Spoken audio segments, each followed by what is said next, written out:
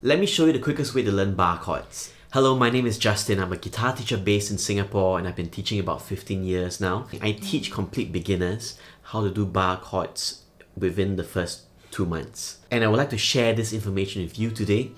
If you like this information and if you found it useful, please do me a favor, give me a follow or watch this video so I can clock the watch time. And I hope to do more videos where I talk about concepts for the beginner guitarist to help you with your journey. So the first thing I'm going to say first is that this is a bit controversial, but I don't believe in half bar chords. I know that's really weird because for a lot of you, you think that you need to learn half bar chords first. But hear me out, okay?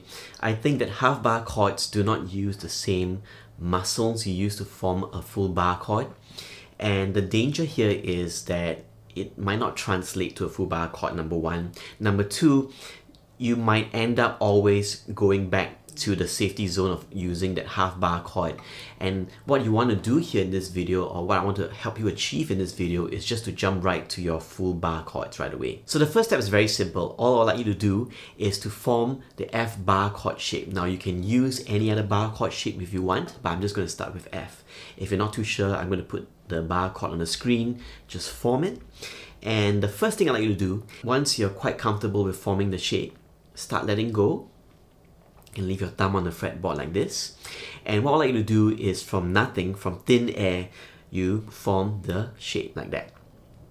One more time, from thin air you let go. You let go, and then from thin air you form the shape. Now the idea here is to go as slow and as accurate as possible. It's not a race, so don't try and rush it. And what you're going to find is that the more repetitions you do, and this will take you less than a minute to do it, the more repetitions, give yourself 5 to 8 repetitions. The more repetitions you do, you find that you're getting more and more familiar with forming the shape out of thin air. And that is the trick, because you want to be able to recall the shape fast. Okay, so that's step one. Okay, now for the second step, we're going to take a bunch of chords. We're going to take C major, we're going to take A minor, F, and we're going to take G. So the F is going to be our bar chord that we're going to try and change to. The first part of this step is we're going to take, because we're going to go from A minor to F, I'd like you to form the A minor shape, and I would like you to practice changing from A minor to F. We're just honing the skill of changing from one chord to the next. Just like this. Keep trying it.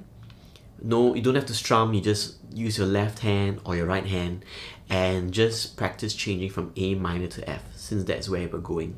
Now the next step is we're going to take a strumming pattern, and each chord will be 4 beats of this pattern, 1 and 2 and 3 and 4, and then you change the chord.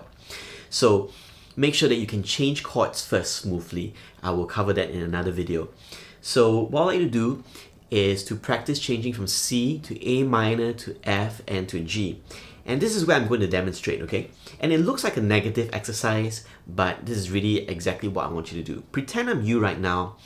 You want to get your bar chords to be better, and I'm one of you right now. So here's what I'm going to do.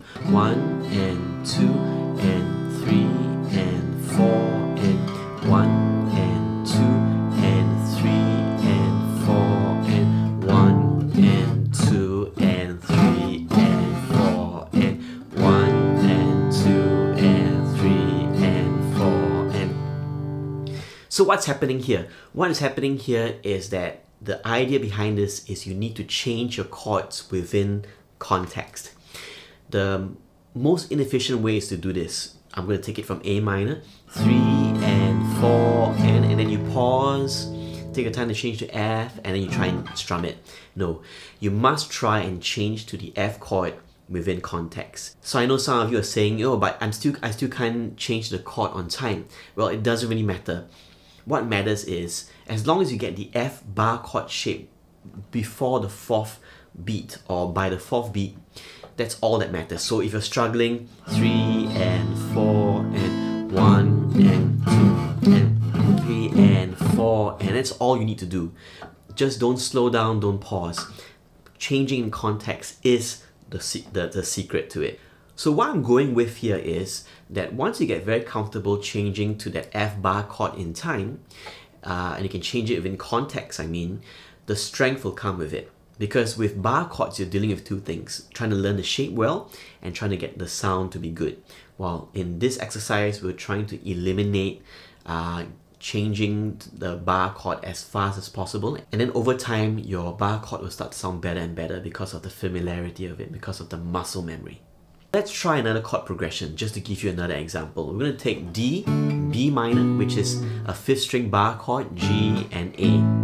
Now take note that you're not supposed to cross all 6 strings, and do the same method. First step, get the B minor chord, let it go, try that a few times. And then if you need to, go from D, practice going from D to B minor. And now use the same method. I'm going to use a down, down, down strumming pattern, and I'm going to try to change the bar chord on time like this. 1 and 2 and 3 and 4 and 1 and 2 and 3 and 4 and 1 and 2 and 3 and 4 and 1 and 2 and 3 and 4 and... That's another example that you can try and practice. Now the third step is going to take a little bit more time, but what I would like you to do is to look for songs that you're currently learning.